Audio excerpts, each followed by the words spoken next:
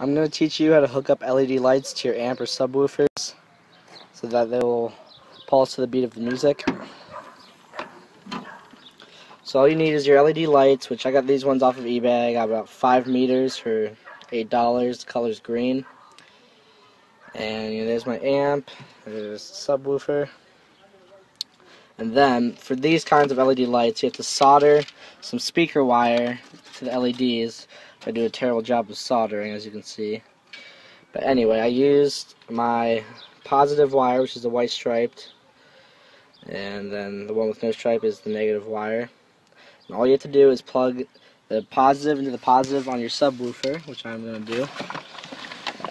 And then put the negative in the negative on your subwoofer.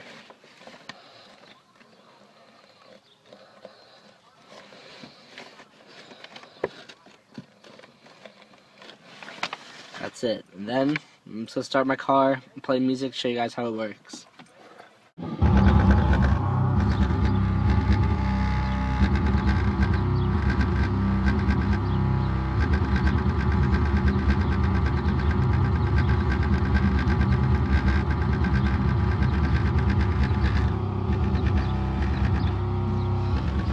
That's pretty much all you have to do.